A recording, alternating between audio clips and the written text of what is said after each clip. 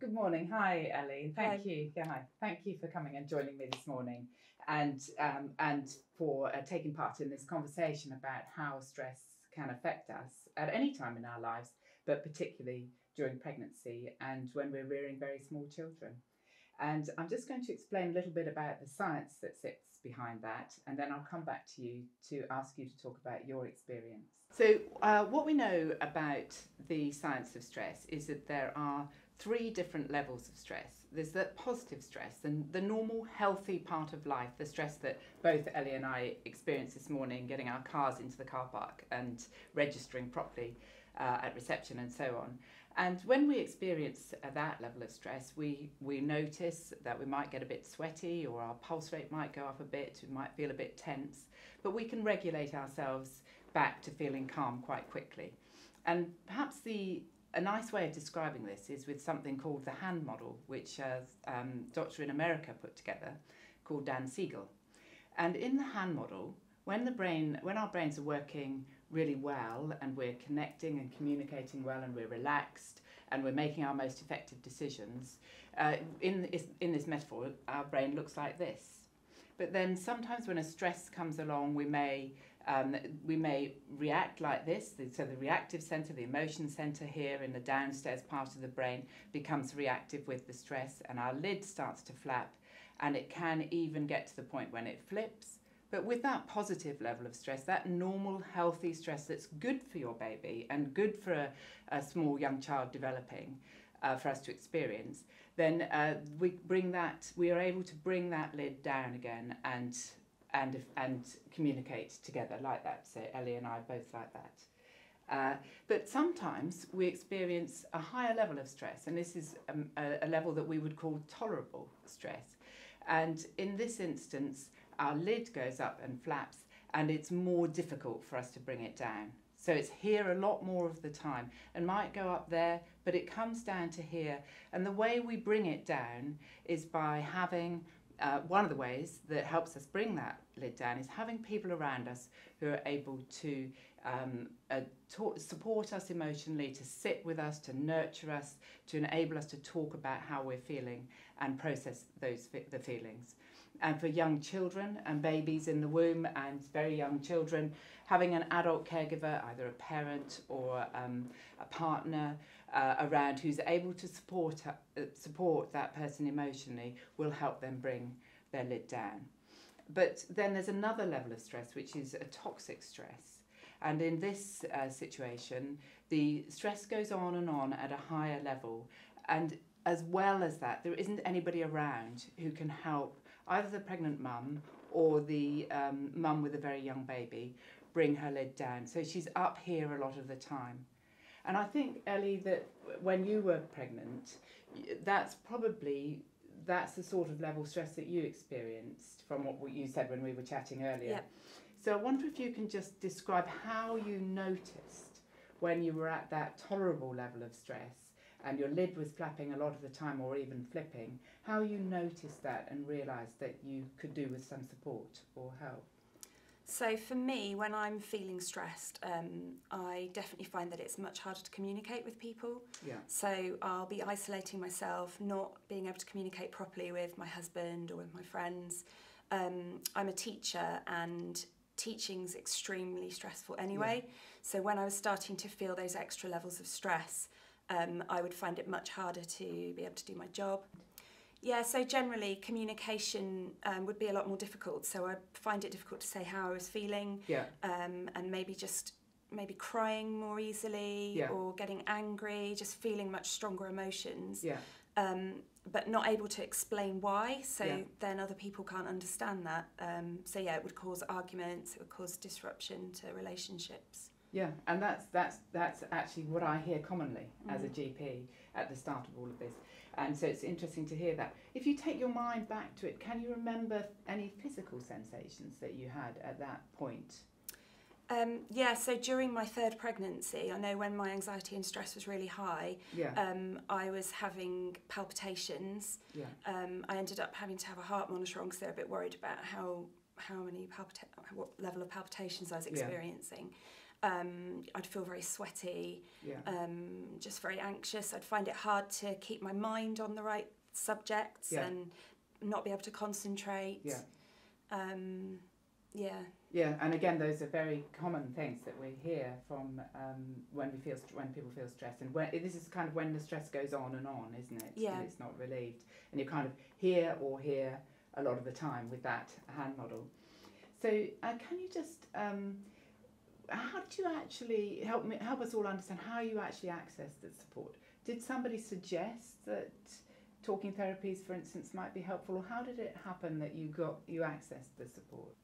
I was really fortunate that in my second pregnancy, around 16 weeks, when I started to feel some stress and anxiety, my community midwife picked up on it really quickly. Yeah. She made a referral for me to a specialist midwife who I was able to talk to about how I was feeling, and she then referred me to Talking Therapies. Okay. So although it is possible to self-refer or to be referred via your GP, for me it was done through the midwife. Yeah. But there's lots of different ways of being referred to Talking Therapies. So I felt it was really important to be able to share a bit of my experience, because mental health issues bring so much stigma and shame anyway, and with maternal mental health there's the added element of fear about what's going to happen to you and your child. And I feel like people think that they should be really joyful and happy when they've just had a baby, and sometimes that isn't the case. I guess also I'd like to add, that we need to get to a point where it's okay for the dads to ask for help, or the partners, or the other adult caregiver, because I think sometimes that's really missed. And there's no reason, a dad can get depressed or find it difficult with a very young baby just as much as the mum, in fact, really. It's slightly different because they haven't actually had the birth, obviously, but still it can be very hard sometimes. And I think, again, we need to take the stigma away from that, don't we? So that it can become okay and normal for a man to access talking therapies or other support at that point. I want people to understand that it is okay to ask for help, and not to be afraid of the consequences, because there is help out there. Yeah. Whether it be more structured help, or whether it's the peer support kind of help that I found through mental health swims. So while I was on the mother and baby unit, one of the specialist doctors there told us that she'd been swimming in the sea, and it just rang a bell to me of something that I'd like to try. I'd heard before about how it was beneficial for mental health, but I'd never really tried doing it when the water's really cold. I'd obviously swum in the sea as a child and even as an adult, but not when it was really cold. But the doctor put me in touch with a friend of hers who was a host of a group in Lyme Regis. And then when I was discharged from the unit, I went along, and this was in February of 2021. And the water was at its absolute coldest. Freezing, it was around 7 degrees.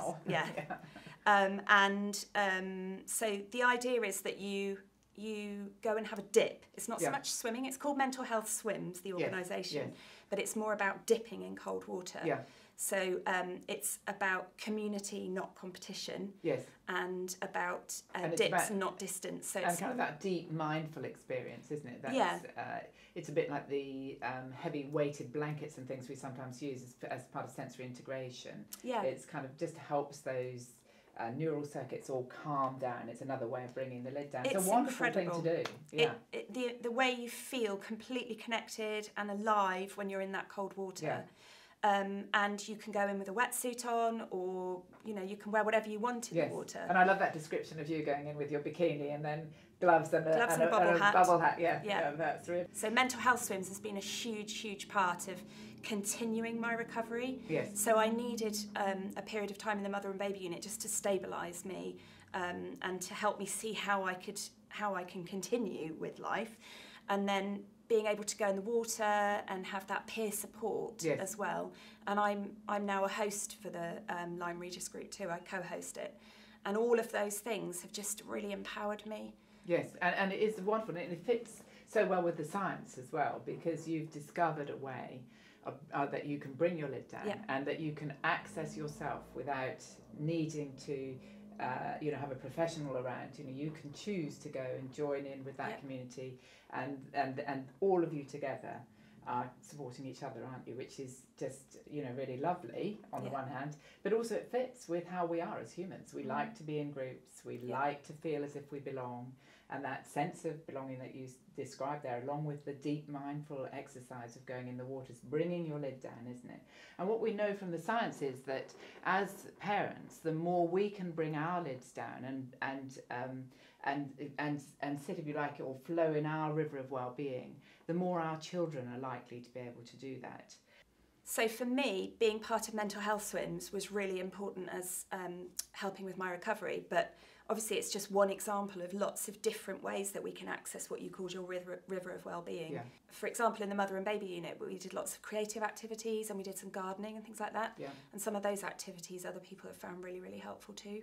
Yeah, you're absolutely right. And I know when I'm talking with mums or with, with older children as well, that finding time to do things like dot-to-dot colouring, sometimes crochet, knitting, that kind of stuff. Actually, some of mums enjoy Lego and connects. It's funny, isn't it? Because you always think it's going to be the child.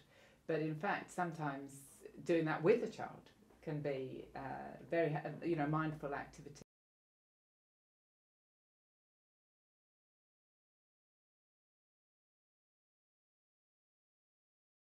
The kind of stuff beyond talking therapies, which you can either self-refer to or your health visitor or midwife can refer you to, there's stuff beyond that will kind of happen as part of a process. I think that's fair to say, isn't it? That once you're in talking therapies, if they feel you need more support, they can manage that transfer into the perinatal mental health team or the maternal mental health team, as I think it's now called, or the mother and baby unit. But for any of you who want to find out more about that, we're going to put a series of links at the end of this chat so that you can easily access any more information that you'd like.